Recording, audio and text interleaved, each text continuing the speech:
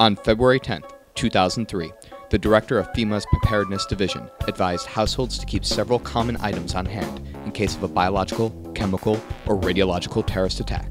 Among these, 3 days food and water, plastic sheeting, duct tape.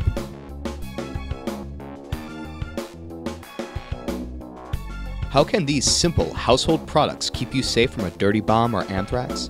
Let DIY Hazmat show you how. First, using the correct size pattern by DIY Hazmat, lay your plastic sheeting out and cut.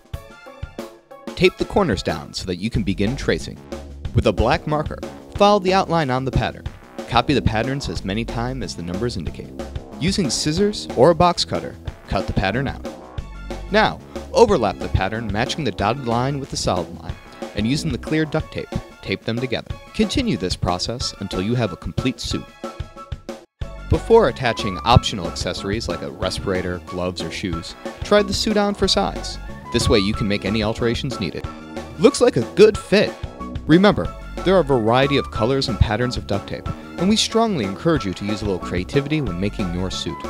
This not only shows your individuality, but also makes it easier to identify your remains.